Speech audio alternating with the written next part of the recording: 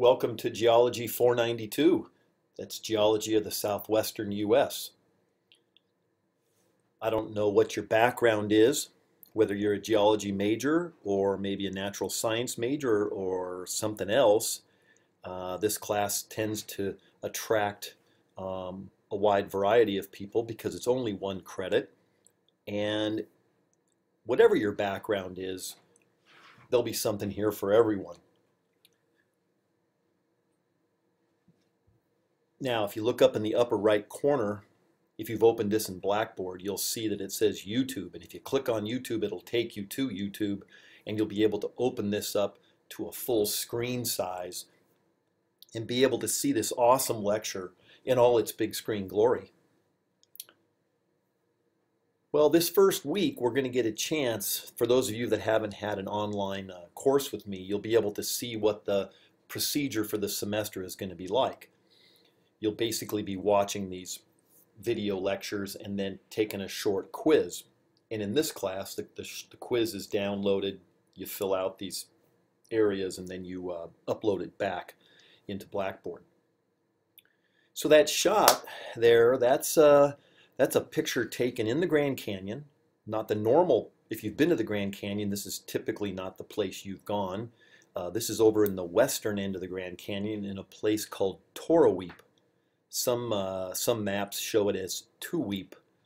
Anyway, it's the western Grand Canyon, and you're looking east there, and we'll get back to that, what the sort of layers are. But that's a classic shot of when people think of southwestern U.S. geology. Of course, it's part of a region where the rocks are mostly flat, so you get really good stratigraphy, not too much complication, so most people really like it. Well, let's get going. Okay, so I like to start every lecture describing what the objectives are, and again, in this lecture, we're going to look at describe the learning objectives for the class in general, and also the format it's presented in, which again is this sort of lecture format online, followed by a quiz. What's going to be expected from each student in order to satisfactorily pass the course? Well, watch the weekly video lectures and take those quizzes. Now, provide an overview of the general region within the southwestern U.S. that this course will focus on. And then finally, we're going to summarize the geologic time scale and the important time intervals that we'll be covering throughout the semester, or basically the kind of rocks we'll be looking at, what age ranges are they. So from the course catalog, this class is basically I need to present you with a well-rounded introduction to the geology of the southwestern United States. And I'm going to emphasize the regions that adjoin where Nevada, California, Arizona, and Utah all come together. Now, this class was originally designed to provide important background information for students that go on a field trip with me to the region. Every other year I've been leading, since I started working at UAA, a field trip to this part of the world. And the reason I started the trip was after I taught courses like petrology and structural geology, I realized that I needed to take the students somewhere where I could show them lots of different kinds of rocks and structural settings to give them a good background. Things that we couldn't cover during the year in Alaska because of the weather or access. So anyway, even if you don't go on the field trip with me, and of course most people don't because I can only take about 10 people at a time, you know, once you've completed this class, any student should have a general understanding of the basic geology of the region, and that's really good because then, you know, when the time comes for you to actually go to this part of the world, which a lot of people do, you know, you'll know what's going on, or at least you'll have a decent background. Anyway, the picture on the right there, that's a basaltic dike, little over a meter wide. It's very young, about 4 million years old, and it's cutting up through gravels, and those gravels are Cenozoic aged, so they're young as well, and they're associated with normal faulting in the production of basins throughout the southwest, when the region began to pull apart. And these are all things we're going to talk about in the class. It's very well exposed along the road, and students get a really good it's a really good example of how magmas that started in the mantle make it to the surface. Well, as far as how the class is going to operate, this class is only 1 credit. And so what do I want you to do? Well, I want you to watch these short weekly video lectures, and I'm hoping to keep them short. Again, this class is only 1 credit, so I'm not going to try to pack 3 credits worth of material in on you. So don't panic. I want you to, after you're done with the lecture, you're going to go back and you're going to fill out these short weekly quizzes, and they are directly from what I've lectured on. Now, these are fillable PDF files, so you're going to download the PDF out of Blackboard, and typically you need to get it into your computer, not just put it displayed in your browser. Then you'll be able to fill it out. You'll be actually able to click on it and fill in the blanks electronically. And this is very common these days with things you need to do, different kinds of files. Anyway, then you're going to resubmit them. You're going to upload them back into Blackboard. You'll see how to do that in the thing. If you have trouble, talk to me or somebody else. Anyway, I'll get them graded, and week by week you will see your credits climb and you will do great. Okay, now I'm also going to be at times posting readings. These will be like field trip guidebook sections or short articles or something that relate to the areas we're talking about. You don't have to read that stuff. It's not going to be on the quiz per se, but you will get more out of it if you do. So for everyone, read the stuff if you feel like it. If not, no worries. Now, if you're going on the field trip with me, make sure that you download these readings, get them into a notebook or some sort of small binder, and then bring them along with you, because this is going to be your references that you'll have. Anyway, you'll get a lot more out of the trip that way. And then if you're not going on the field trip, in the end, remember you learned something, and you have access to all these materials in case you ever do decide to go.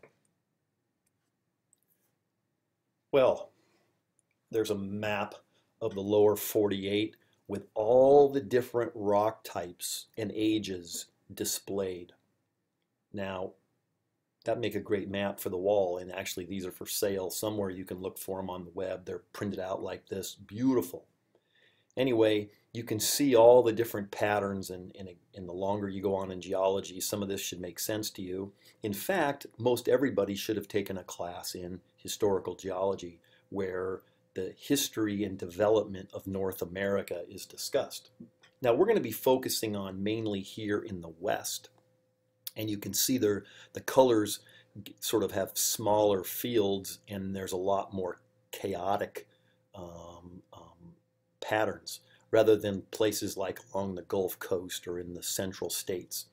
Anyway, in fact, we zoom in, we're really talking about the region right about here, and I've got another map to look at for that. But anyway, that's the region we're going to be thinking about, and the reason it does get chaotic in the West, of course, the West is an active margin, lots going on, lots of structural geology, folding, faulting, deposition, mountain ranges, that sort of thing. So here's a physiographic map, basically shows landforms, and there's some striking, patterns here. First of all, when you stand back like this, you can see that, of course, this is the water, right? This is mostly California over here. Anyway, they've got the San Andreas Fault sort of mapped in there. This block here, this large sort of long linear area, that's the Sierra Nevada mountain range, which on the field trip we actually end up right over against it. Running from the Sierras, if you go to the other side, the next large mountain range over in the east, this is the Wasatch Mountains in Utah. This is this Great Salt Lake, okay, and between the Wasatch Mountains and the Sierra Nevada Mountains lies this area of highly extended, you see all these little fingers running down through here. They're basically stretch marks of the planet, and that is the Basin and Range. And it extends all the way down and then all the way down under here into Arizona and into Mexico.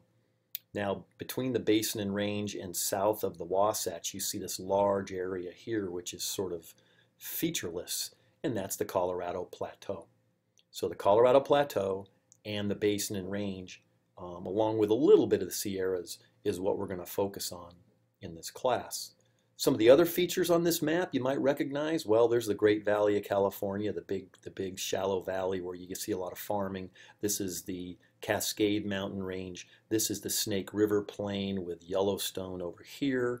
And then, of course, sort of various parts of the Rocky Mountains running all the way down here into New Mexico. Pretty cool, huh? So, making it a little simpler on maps, this map on the left breaks down the major and sort of minor geologic provinces of the West. And in fact, our lecture next week is going to be the overview of these Western geologic provinces. So we're going to kind of zoom in on the Basin and Range and the Colorado Plateau. But here they are highlighted for you. And again, I told you the Basin and Range extends all the way south, right, through southern Arizona, New Mexico, all the way into Texas. And then again, way down into Mexico. It's a huge region. And it all together is because of basically pulling apart. And then again, the Colorado Plateau, well, it's famous for really doing nothing. Actually, it's really thick, and the rocks there are more or less flat. So that's good. That's simple. We like that. Simple is good. Here's a diagram from the Structural Geology Lab textbook. And here it shows the Colorado Plateaus labeled in here, the Basin and Range, and the Sierra Nevada block. And then what I've done is added in several locations that we go on our field trip.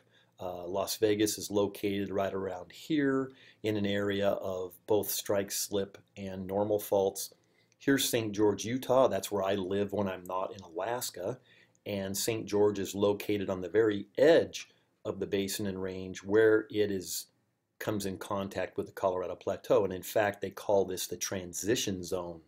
And the transition is that transition from Basin and Range to the plateau. It's not just one line. You can see there's some large faults here, but then there's some other faults, and eventually you get into fully Basin and Range. Then there's a place called the Reveille Range, which is sort of a landmark for us. And those of you going on the field trip, we will actually camp there one night. And then over here in the western part, up against the Sierra Nevada mountain range, is the region of Mammoth Lakes, California, very famous for its skiing. But that's where we'll find some good volcanic features. Death Valley is located in about right here, and then again Las Vegas. Now, if we take a look at a road map, right, we see that Las Vegas is where our trip starts and ends, and that's where I begin this road log. And of course, because this is the easiest place for me to meet people and fly in, this green area over here extending to the east of Las Vegas is the Colorado River and the Grand Canyon, and then it becomes Lake Mead. We will drive up, this is Interstate 15, there's the corner of Arizona, and we actually will come up and stay the night in St. George. From St. George, we travel south, and the roads are not shown on this map because they are dirt roads. Anyway, you travel on dirt roads south of St. George to this place called Mount Trumbull, and right in there is where we actually access the Grand Canyon at Torreweep, and that's where the first photo I showed you of this lecture was taken. Now the regular part of the Grand Canyon, and I've got some places I've got some maps to show you in a second. Anyway, that's further to the east of here. We return to St. George, we go back up in here, and there's Zion National Park. We stay there, that's on the Colorado Plateau. From Zion National Park, we take off from Cedar City, and we move west, and we drive basically the entire length of the Basin and Range in 2 days. We travel out to here, which is where the Reveille Range is, right here in the center, and we camp there. It's too far to get across in 1 day, and then we pick it up the next day, and we continue on through the garden spots of Tonopah. We kind of end up over here, and then finally right in this region is where Mammoth Lakes is, right over here. So it's an area of about 5 to 600 miles wide, and then from there we will return down this Highway 395, passing back through Death Valley, or through Death Valley in the first place, and then ultimately end up back in Las Vegas. This trip takes us around 10 days. Combining these two places, we see that there's Las Vegas, here's St. George, there's the Grand Canyon region over here, there's the Reveille Range, which is about right there on this map. Going to the other side, there's the Reveille Range. Working our way west, we come over into this region, which is the Mammoth Lakes region, and then back through Death Valley and back to Las Vegas. Now, geologic time. What sorts of rocks, what sorts of age ranges are we going to see? Well, these two panels, the one on the left shows you the complete time scale for Earth. Starts out at 4,600 million years, and I put that over here just to remind you if it wasn't completely visible, kind of dark pink down there. Anyway, 4,600 million is the same as 4.6 billion. So we're not going to see anything that old.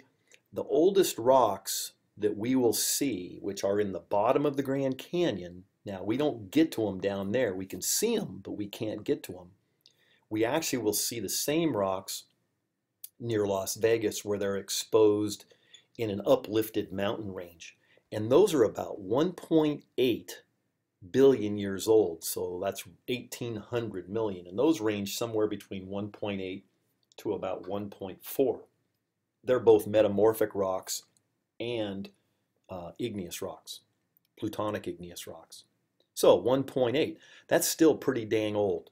And then the rest of the Grand Canyon, right, starts, the bottom of the Grand Canyon starts here in the Paleozoic. So the flat-lying sediments that people recognize from the Grand Canyon, and I'll show a picture of the Grand Canyon in a second, that starts way up here, which is down here at the bottom. So this is just an expansion, right, of the upper part of this scale. So the rocks in the Grand Canyon go from the Precambrian, and then we cross the boundary, which is the Great Unconformity. If you remember from historical geology, the Cambrian is where the first abundant life appears in rocks on Earth, and those rocks are in the Grand Canyon. And then we see rocks from the Cambrian all the way up to the Permian exposed in the Grand Canyon.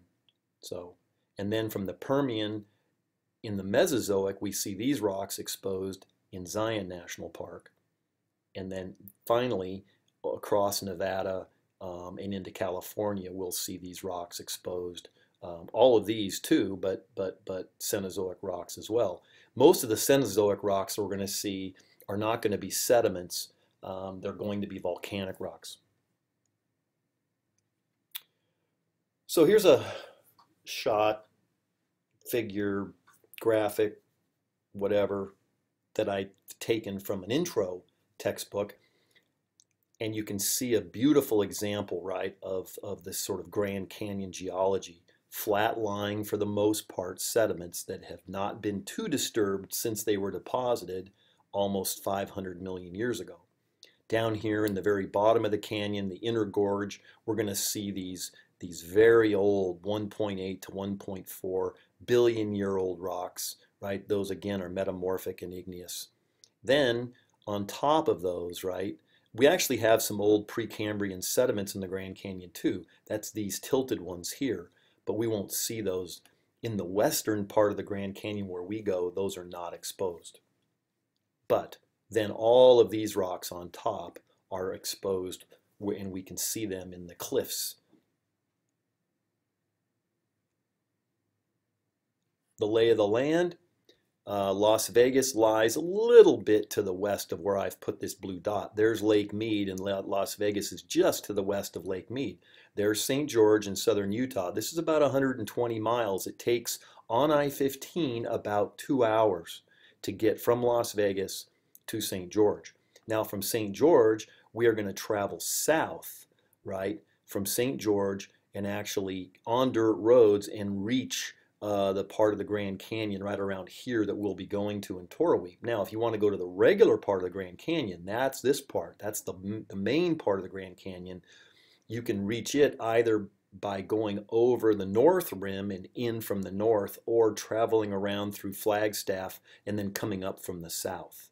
That's the way, that's where most of the tourists who visit the Grand Canyon get to the canyon.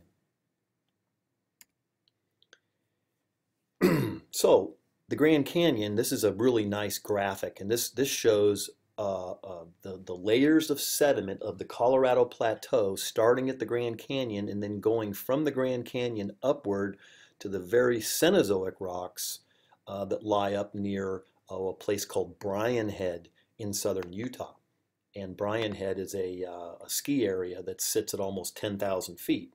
So the neat thing here is that on a short trip around the west, so here's Bryce Canyon. This is the same map I just showed you, just a little bit smaller. So they've got the Grand Canyon, Zion, and Bryce. All three national parks are in close proximity to each other. And in the Grand Canyon, you'll see those Precambrian to Permian rocks. In Zion, you'll see the upper Permian to the end of the Jurassic, actually all the way up into the Cretaceous. And then over at Bryce, you'll see rocks that start from the Cretaceous and go all the way up into the Tertiary. So you can kind of hit it all. And that's, of course, what most people are doing in the summer, visiting those parks.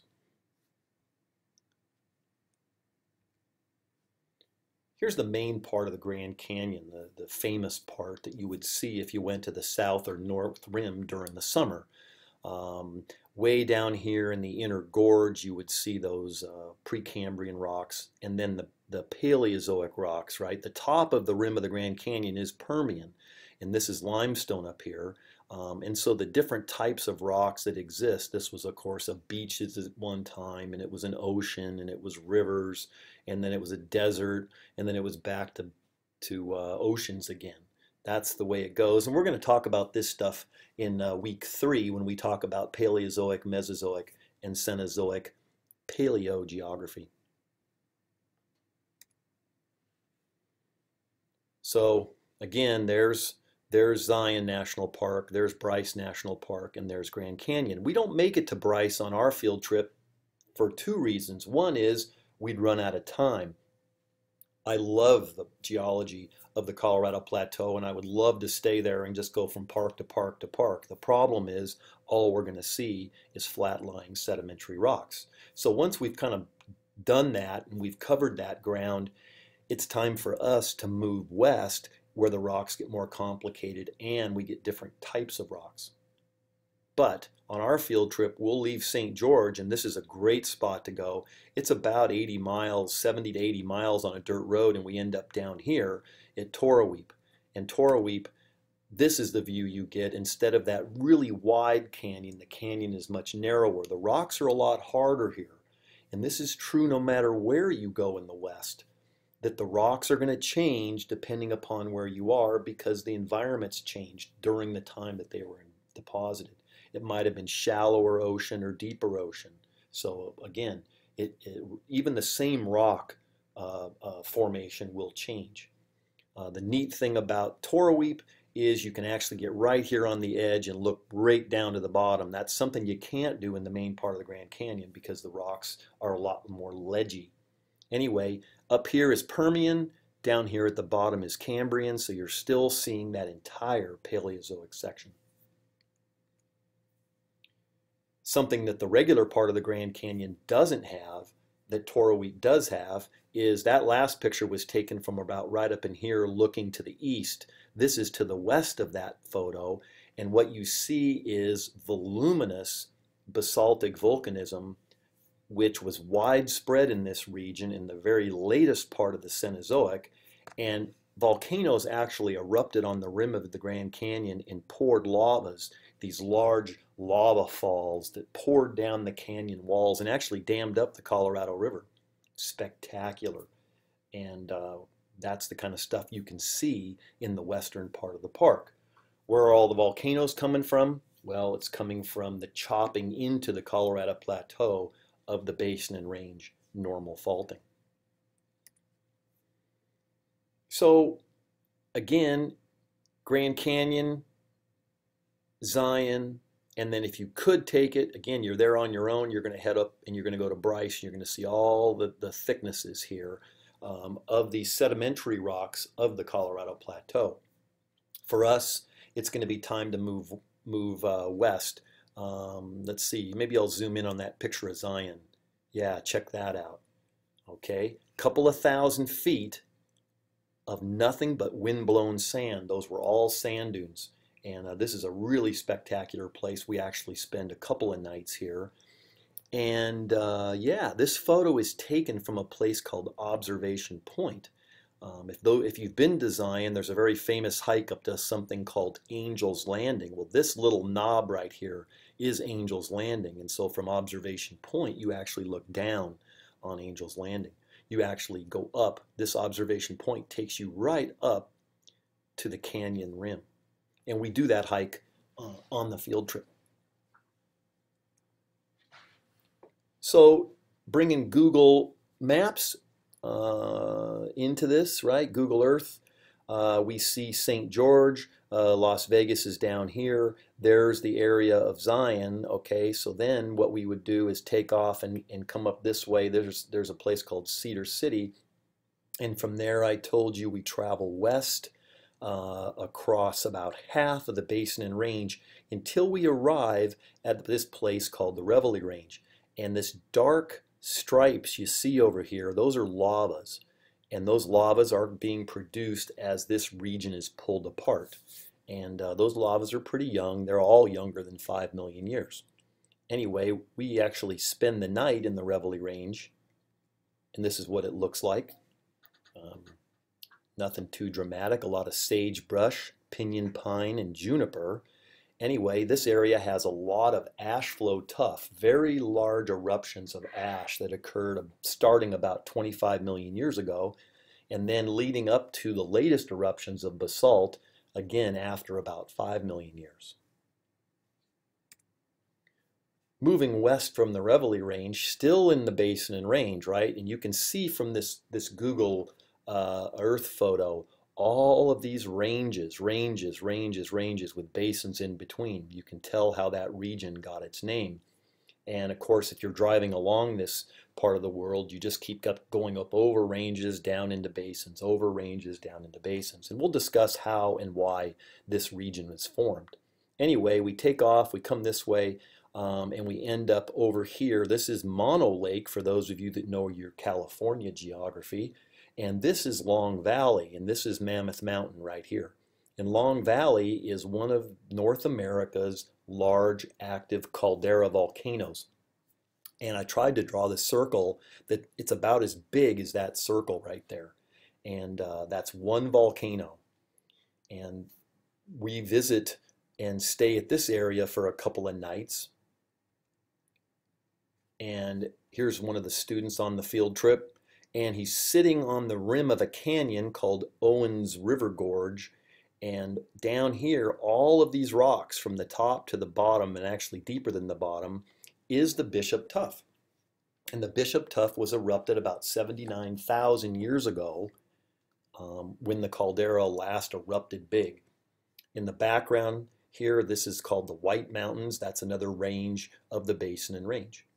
So again, Cenozoic activity in this region there's a lot of volcanism. So from Long Valley, when we finish up in Long Valley, we take a drive down Owens Valley. We end up over in Death Valley, and this is about where Death Valley actually extends a little to the north here too, but this is the main part. This is the deepest part of Death Valley. And we actually come down here on our last day on our way back to Vegas, and we stop and we go to the sand dunes because there's a lot of wind and sand blows out of these old layers.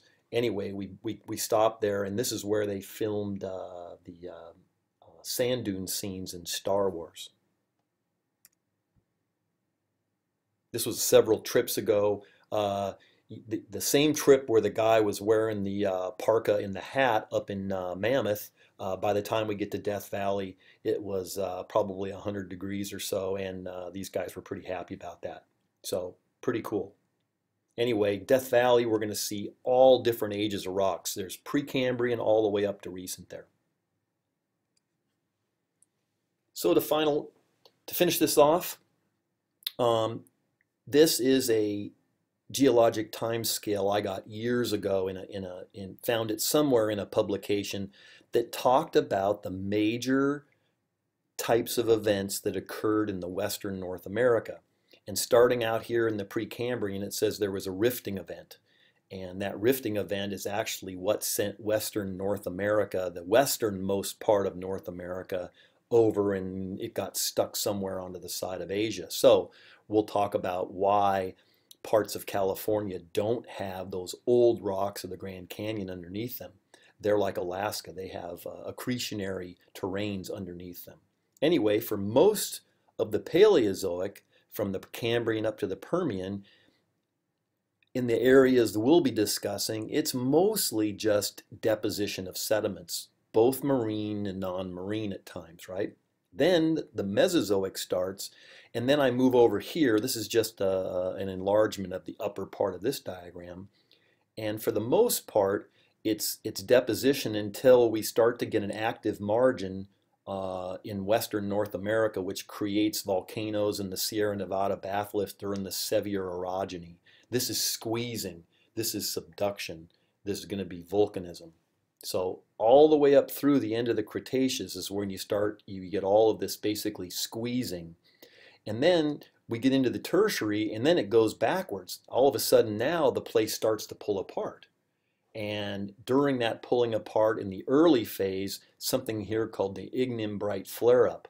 That's where a lot of the big ash flow tuffs are coming from, like I showed you in the Reveille Range.